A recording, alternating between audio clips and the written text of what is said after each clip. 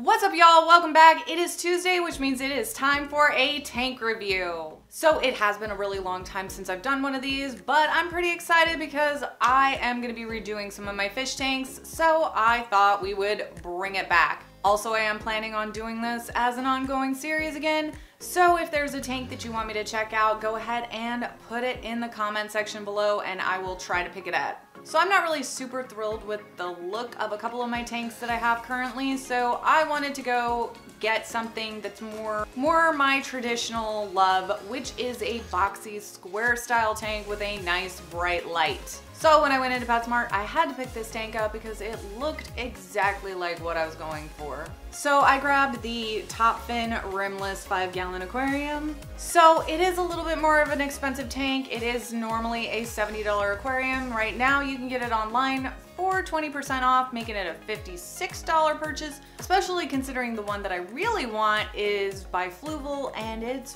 way over $100. I think in the case of these tanks, we're often paying more for the light than we are for the tank, which can be worth it because I really want to do a heavily planted aquarium on this one. I'm actually planning on trying to get some clown killifish, and they do best in a heavily planted tank, so that is what we are doing. We are doing a heavily planted tank, which means we need good lighting. We need good lighting. Unlike the amazing lighting in my kitchen, even with a ring light trying to assist me. So let's flip her around and see what all comes inside this kit.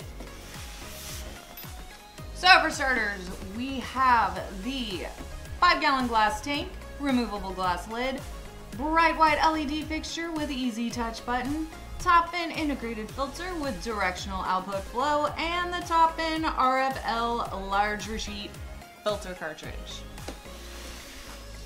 So let's open it up and check it out.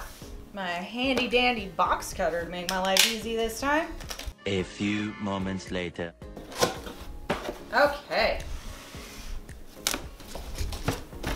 These out. Little styrofoams in my way, making it difficult. Of course, we have our handy dandy little instruction guides. Our light fixture, or at least part of it. We have our lid, which is very secure right now, so I'm gonna put that off to the side before I break it. So, last but not least, the tank. This is exactly what I'm looking for as far as aesthetics, so hopefully it runs as well as I hope it does. Let's look inside. So we have our little filter cartridge.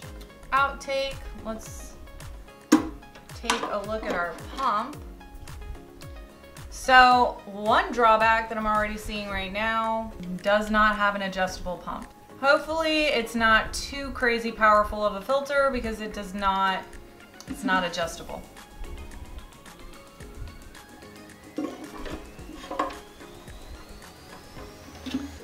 When I'm buying a tank, that is one thing I really appreciate is when there is an adjustable water pump, but it is what it is. It's unfortunate. Hopefully the filter's not too strong. If it is, there's ways around that, but I'm hoping that it's just not too crazy high of a flow.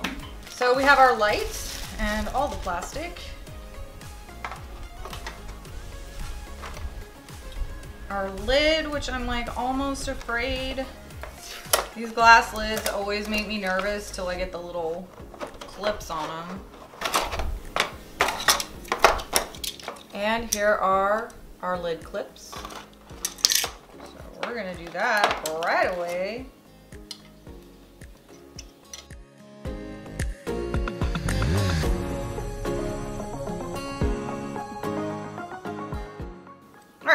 I got them even.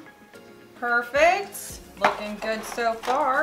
And let's get out our plug.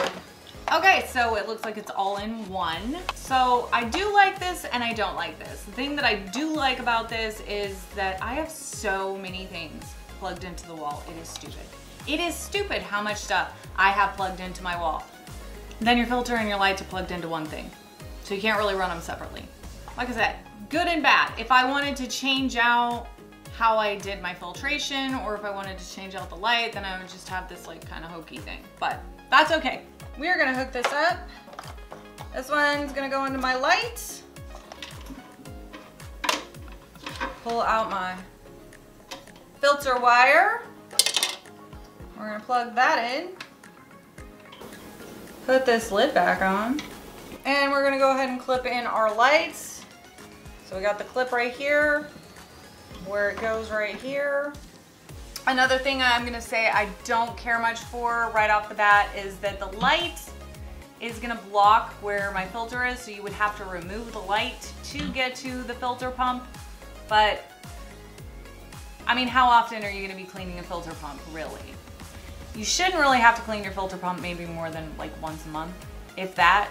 But do make sure that you are cleaning out your filter pump every now and then, because if you don't, it can get jammed full of stuff, and then you might think that your filter is broken, and really it's just full of stuff. Or there is the possibility that a snail wandered in there and got stuck in the filter pump. Not that that happened to me last week to one of my other filters. So I do need to go ahead and fill this up so we can go ahead and try and test out the filter and test out the lights. So I'll be right back. 2 hours later. Okay, so that actually took a little bit less time than I thought it would, and we're gonna go ahead and plug her in and try her out. Okay, so the filter doesn't look like it's too crazy powerful, and the light looks nice. I like this light. Worst case, if it's not bright enough, I have a similar light that I can just throw on there. Okay, the filter does look a little bit strong, and we don't want to blow our fish all over the tank. Now, my fix is gonna be, I'm gonna plant probably some really tall, thick plants back here by the filter to kind of slow things down, a natural way of kind of baffling the tank. But there are other things you can do that would probably take a little bit too long to get into in this video. I have put baffles on my other tanks before. I did one on a hang-on back filter with a plastic water bottle. And with this one, I did a long time ago, I had to baffle one like this, and I just took a rubber band and rubber banded some filter floss over the power head, which kind of slowed down that water flow. This filter though, y'all, is like silent. And the light is pretty bright. I don't know if you can see it on my face. It's not a very deep aquarium, so that light should penetrate pretty well. I really like a rimless tank. I think they look really nice. They are extremely easy to break, so you want to be really careful with this. The last one that I had like this, I always put the lid on a towel, just in case, so that it didn't come in contact with this hard granite. You don't want glass accidentally banging on your granite countertops, or your countertops in general, because it'll break. It'll break. Glass shatters easily. I did break one of my lids once, and that was lesson learned. I chipped the side of it. This is a really nice tank. I'm very excited about it, and I'm going to hopefully start setting this up here in the next week or two. But I have a lot of plants that I gotta order, and we have weird, crazy weather, and they won't ship to me unless the weather is just right. So here's hoping for good weather so that I can get the plants that I want for this tank. So anyway, guys, that's all I really have for y'all today. As always, thank you so much for watching. I love you guys, and I will see you in my next video.